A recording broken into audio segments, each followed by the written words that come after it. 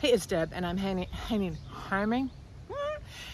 out under my trellis of cucumbers, and I'm so excited. These things are producing. I'm picking like 4 a day. It's crazy, and I wanted to share with you what I'm doing right now that we're in, like, you know, high season of production, and hopefully this will help you. A couple of things that are important to do now that we're into this time of year. One is to pick the fruit.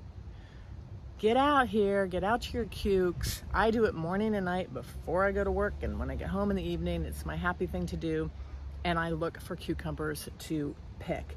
You don't want to let them get too big, okay? Because the sooner you pick them, the sooner that plant can take the energy it was putting into that cucumber and provide energy to new ones. That makes sense? So the more you pick, the more you have, okay? Let me show you something. So when to pick. This one, beautiful.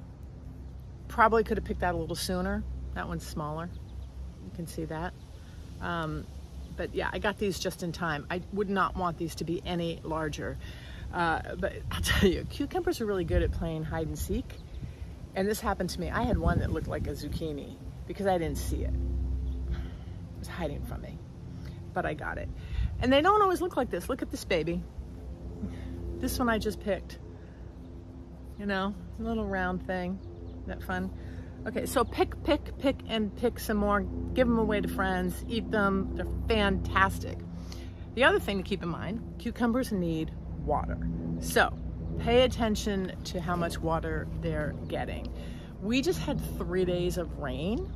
Okay, so even if you have rain, because there's all this foliage now, it doesn't necessarily mean that the rain is getting to the roots of the plant where it's needed. So even after rain, you want to go and, hi plane, you want to check the base of the roots, do the finger test, and see if you need to get some water in there. When you do water, be sure to water at the base of the plant and not water all over the foliage, okay? Now, if you're lucky enough and you have a nice irrigation system in your beds, I'm a little jealous because I don't.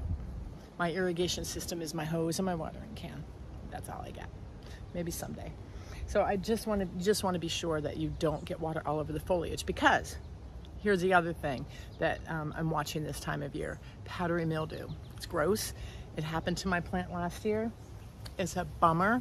And basically what happens is the leaves get this, like, looks like baby powder, and they can dry up.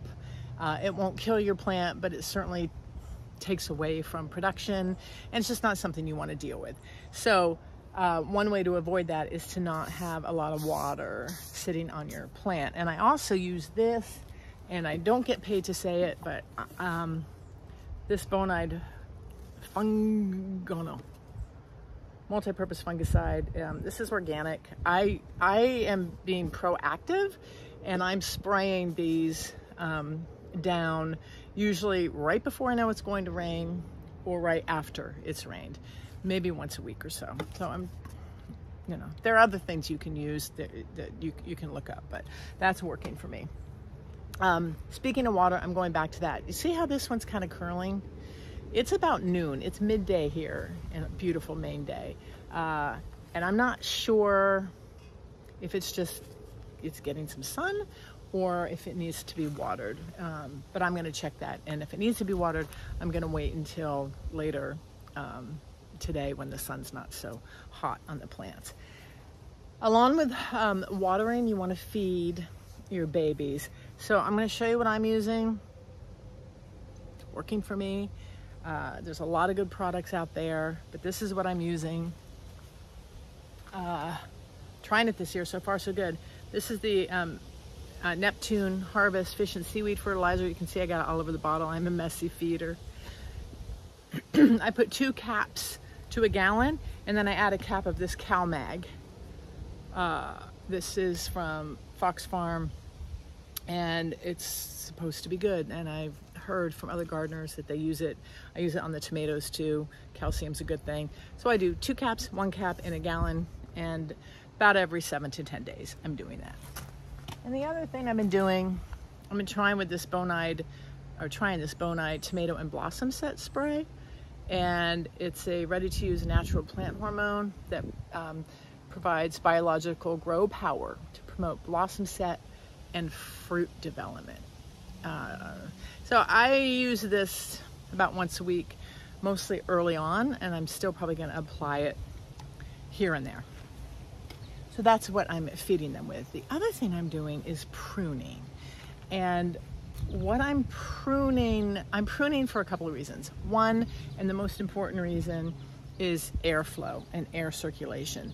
So I go through morning and evening, and I will just prune off.